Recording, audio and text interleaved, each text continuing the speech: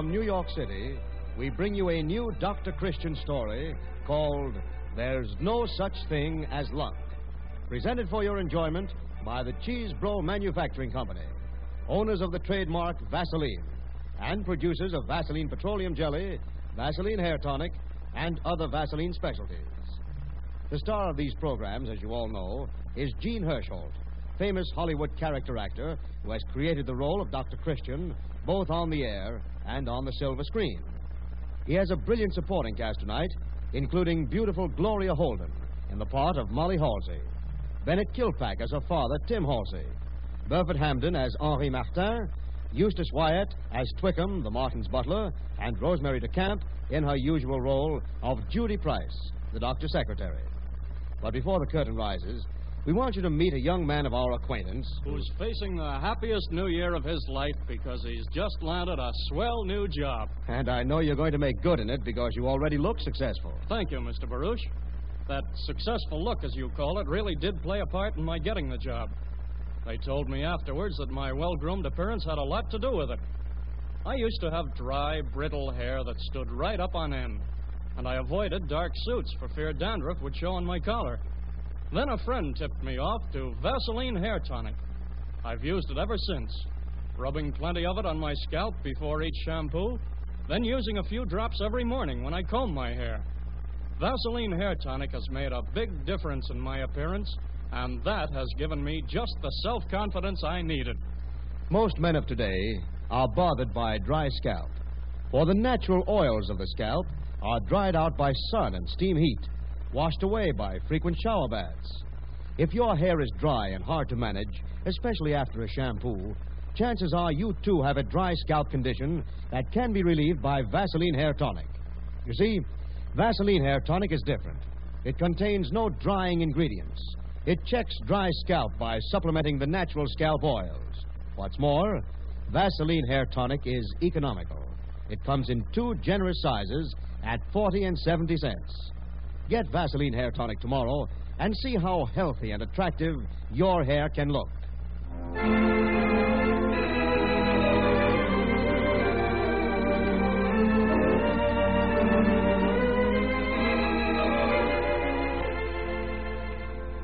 And now for tonight's play.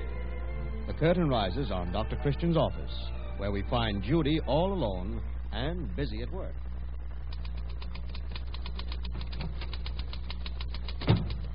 Dr. Christian. Hmm? I don't like to be always reminding you, but you do have office hours every afternoon from 2:30 to 5. The sign outside the door says so. Well, what about it? Nothing, only it's now 3:30. What? 3:30? Mm-hmm. I don't see why I waste so much time. I could make a guess. You haven't by any chance been visiting the Halseys again, have you? Well, yes, I did drop in on Oh, them, then but... that's where you've been wasting your time. Oh, now, Judy. Dr. Christian, you've been trying to help the Halseys ever since you came to River's End, and nobody can ever help them. In every community, there's a family who never can get along. In River's End, it's the Halseys. Halseys are shiftless, old-fashioned, good-for-nothing. Oh, now, wait a minute. You can't say Halsey isn't a good farmer. And he isn't old-fashioned either. He has a lot of modern ideas. Some ways, he's ahead of his time. And always behind with his bills. Oh, he's had a lot of hard luck, that's all. Oh, there's no such thing as luck. Oh, well, wait a minute. I don't know about that. Take a year ago last August when the milk truck backed into him and knocked him down. He was laid off for 2 weeks. Well, isn't that hard luck? Oh, simply an accident. Yes, I know, but wait. Same thing happened to him twice again. 3 times he was knocked out by that truck. What do you call that? By that time, I'd call it a habit. Well, there's no use trying to win an argument with you. Any mail this afternoon? Yes, I'll go get it. How do you do? I wish to see Dr. Paul Christian. Well, the doctor's rather busy at present. Did you want to see him about something important? I wish to see him about myself, and I'm extremely important. Oh. My card. Thank you. I'll tell Dr. Christian you're here. Come in. Yes, Judy. There's a young man outside who's very important. He says so himself. His card. Card? Oh. Henry Martin III. Well, if he's only the third, the first must be really something. Oh, wait. Wait a moment. Hmm? Why, this must be Henri Martin. Of course. Ask him to come in. Mm-hmm. Will you come in, Mr. Martin? Good afternoon, Doctor. I'm Henri Martin. Perhaps you remember my father. Remember him? Why, he was one of my closest friends. Oh, but the last time I heard of you, I think they said you were in Paris. We closed our Paris office in October. I'm dividing my time between New York and Chicago. The war, you know. Oh, yes. Judy, this is Henri Martin. My secretary, Miss Price. Charmed. How do you do? Why, his father and I went to medical school together. He would have been a great doctor, but he just... Go ahead, say it. He threw away his career to go into a cheap, sordid, money-grubbing business. Well, he had to take over the business your grandfather established. Oh, but I'd hardly say it was sordid. No, you'd probably be too polite to say it. But the fact remains we Martins have made our money by playing upon the colossal and universal vanity of women. Well, you see, Judy, Mr. Martin's grandfather was Henri Martin, the famous, what do you call him? Oh, fashion designer. Oh, not really. Well, I have one of your hats. Then you're very stupid. What? Nothing personal. All women are. On the contrary, I think the hat's quite becoming. My dear young lady, what you think has nothing to do with the matter. Women have notoriously poor taste. Perhaps you're right. When you stop to think of the kind of men most of them marry. Well, sit down, Mr. Martin.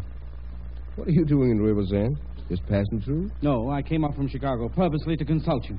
Oh, you're not ill? Yes. Oh, and not physically. Quite all right that way. I am psychologically ill, mentally ill. Now look here. I've talked to doctors before, specialists. None of them understands me. Now I've come to you. Well, that's very flattering. Don't interrupt me. Listen, and try to understand. It's this business. It's killing me. Look at me.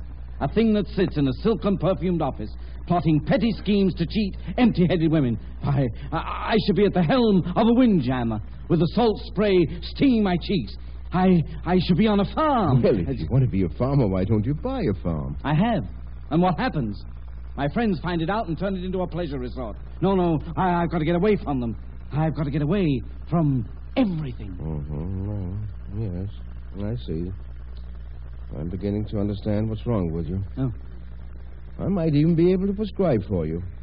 Treatment is likely to cost a little money, but I don't care how much it costs. I'll do anything you say if... Yes? Your next patient is here, Doctor. Oh, yes. Just a minute, Judy. Oh, suppose you stay over this evening, Mr. Martin, and come back tomorrow. I may have the treatment worked out by then. I hope so, because I'm desperate. Goodbye, Doctor. Goodbye, Mr. Martin. And do drop in tomorrow morning, and we'll talk it over. What's the matter with him, besides inflammation of the ego? Well, Judy, he wants to be a farmer. A farmer? A man with all his money? Yes. He has everything and wants to live on a farm. And the Halseys have nothing and don't want to live on a farm. You know, Judy, I had the germ of an idea. Maybe we can give them both a break.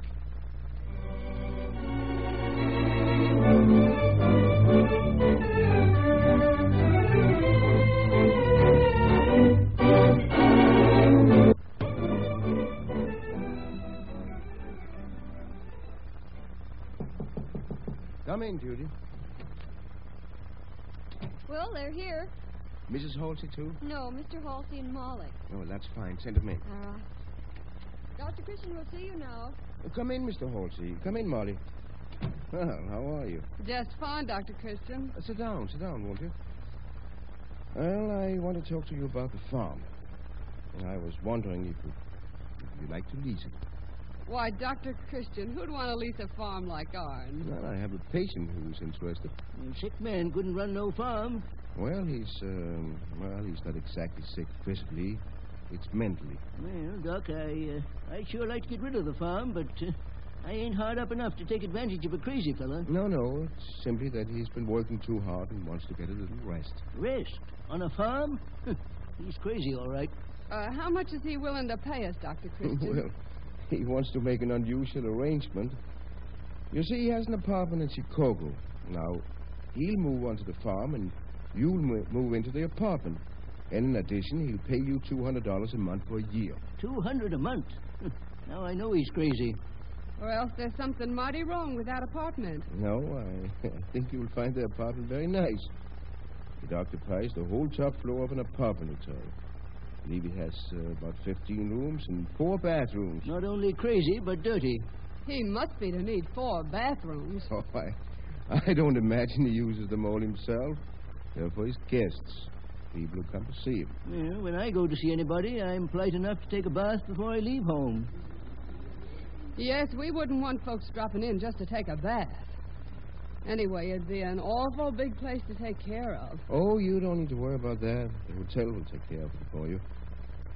You won't have to do anything. You mean nothing? Not even cooking? No. Mr. Matang will leave his chauffeur, his butler, his cook. Oh, if you like, you can eat in the hotel dining room.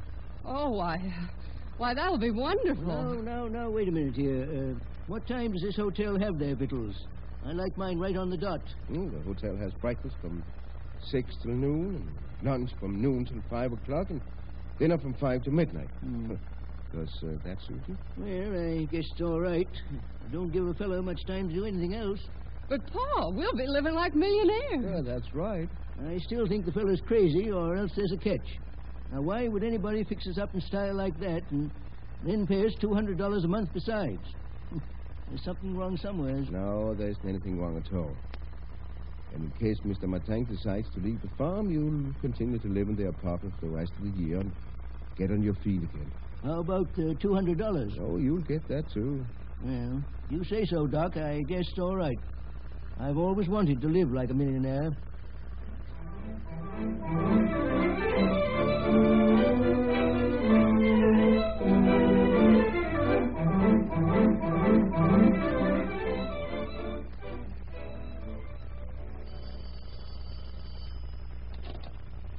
Mr. Halsey's apartment?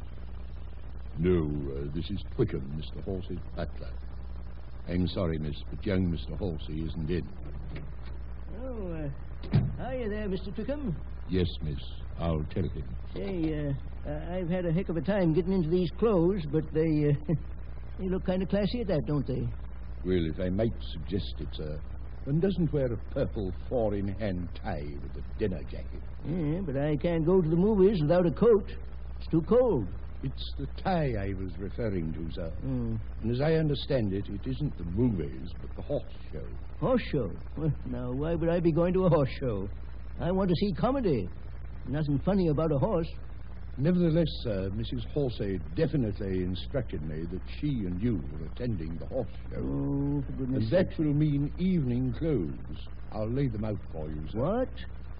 I see, sir, you'll have to wear tails. Tails? Well, now, wait a minute. I'll go to the horse show, but I'll be darned if I'm going to look like a horse. Oh, hello, Dad. Say, you are all dressed up. Well, now, listen, Molly. Your mother wants to go to the horse show. Can't you or Jimmy go with her?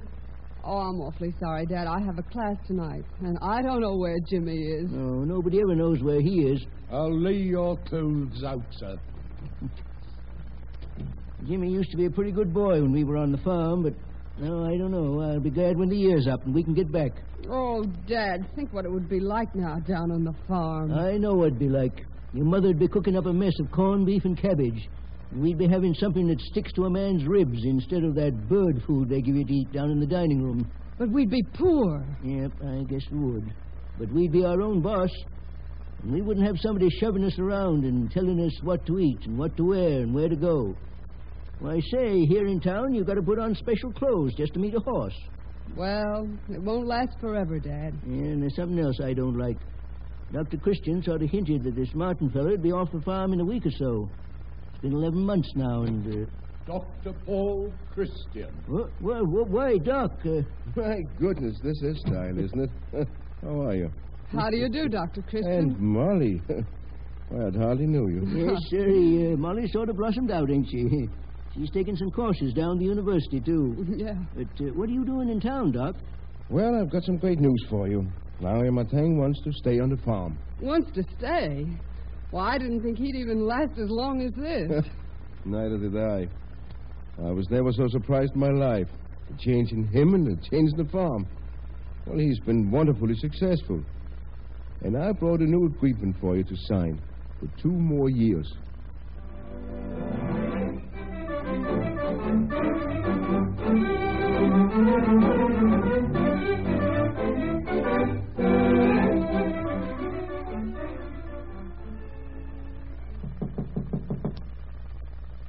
Come in, Judy. Henri Martin is in the reception room. Say, is he still worrying about Halsey has forgotten to sign and send back that agreement? Worrying is putting it mildly. Smoldering would be a better word. Oh, all right. Tell him to come in. Judy. No word yet from the Halseys, I suppose. No, they didn't even answer your wire. Oh. All right, Mr. Martin. Oh, hello, Henri. Well, has Halsey signed that agreement? No, but he will. Sent him a wire yesterday. Papers ought to be here today or tomorrow at the latest. I'm getting pretty fed up with all this stalling. It's been almost a month since you took that agreement to Chicago. And Henri, what are you worrying about? He's going to sign it all right. He's having the time of his life there in Chicago. Why wouldn't he sign? I'll tell you why. I put more than $1,000 worth of improvements in that farm. I've turned it into a going concern. Next fall's crops are going to bring in a neat little profit. And if he's trying to chisel me out... Oh, nonsense. Halsey isn't that kind of a man. And suppose you do lose a couple of $1,000. Wasn't it worth a couple of $1,000 to find yourself? That has nothing to do with it. I don't know why I gave you all that silly talk in the first place. But I don't propose to be hoodwinked. Oh, well, nobody's going to hoodwink you. Yes, I'm perfectly certain of that. I had quite a talk with my attorney over long distance this morning. If Halsey doesn't sign the agreement, I'm going to file suit. What?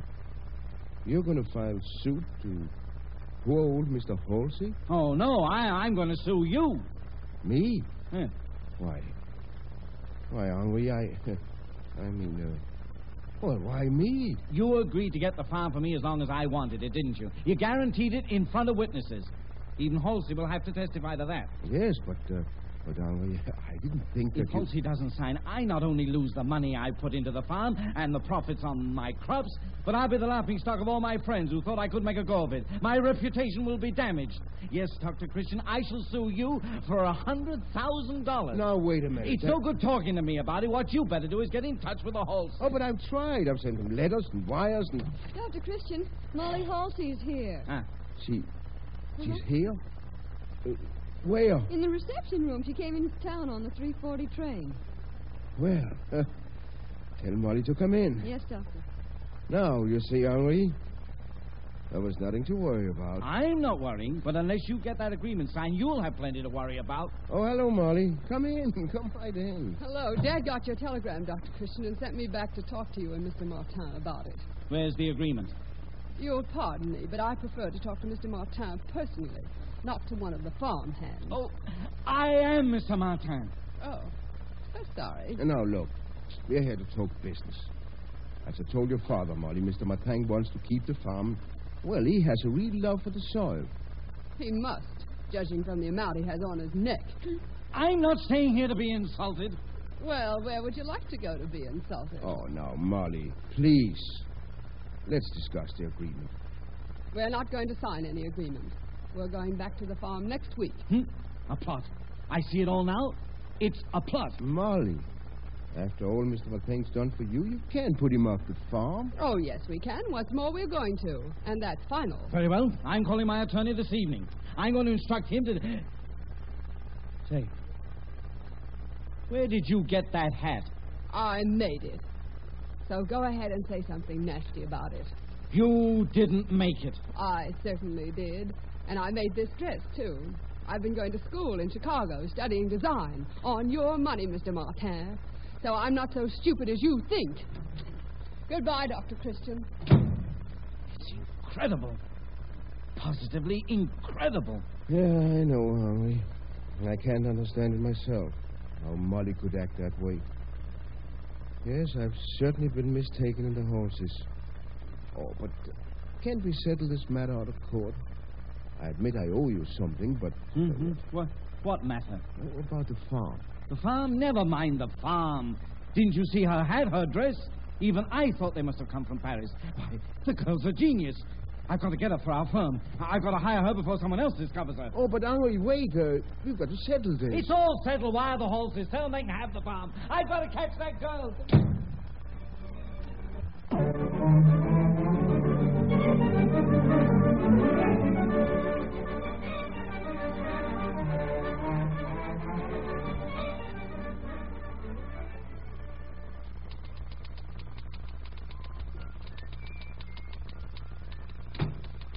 Any mail this afternoon, Judy?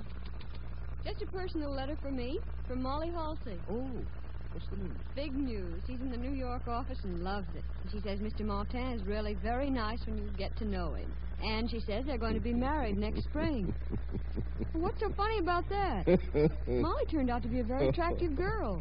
Oh, I wasn't laughing at that. I was just thinking about being sued for $100,000 and how I got out of it. Oh. And yet you say there's no such thing as luck.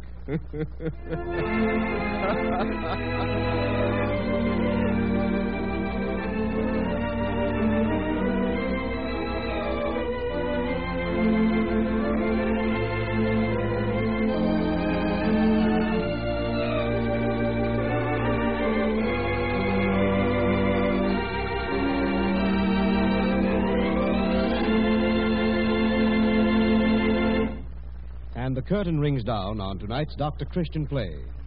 Jean Hersholt, our star, is going to tell you about next week's play.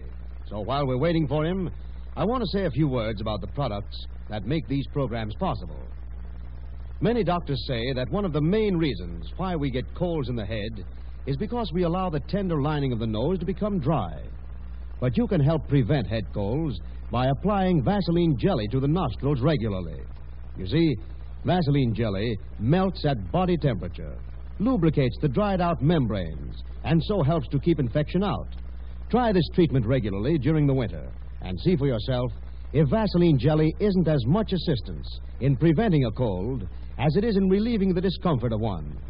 People know they can always depend on the safety and purity of Vaseline jelly, not only for the treatment of head colds, but for all minor skin ailments, such as cuts and scratches, scalds and burns, chafing and chapping. Vaseline jelly has 3 important actions on your skin. First, it softens and lubricates by supplementing the natural skin oils. Second, it forms a protective film over injured or irritated areas that helps to keep infection out. Third, it soothes and promotes healing. And almost the best thing about Vaseline jelly is its low price, as a generous jar or tube costs only 10 cents at any drugstore. When you buy, ask your druggist also about Vaseline camphor ice, Vaseline borated jelly, Vaseline lip ice, Vaseline carbonated jelly. And always look for the trademark Vaseline. It is your guarantee of receiving the genuine article. Now, Jean Hersholt is here at the microphone to tell you about next week's story. Jean Hersholt, alias Dr. Christian.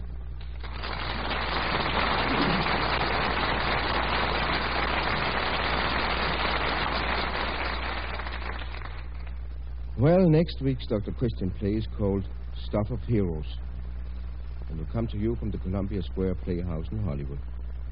Mrs. Hersholt and I have concluded a very lovely holiday visit in New York, and now I must hurry back to Hollywood and begin the filming of the new Dr. Christian picture. Well, in making leave of our New York friends, I want to say just this one thing. You've all heard us brag about our Western hospitality. Well, after our stay in New York, we can testify that Western hospitality has nothing on the East at all.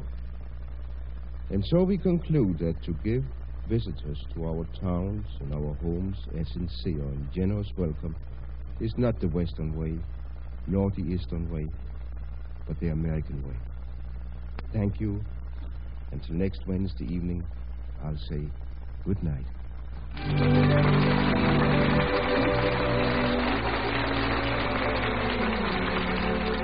This is Andre Ballou speaking for the makers of Vaseline products. And this is the Columbia Broadcasting System.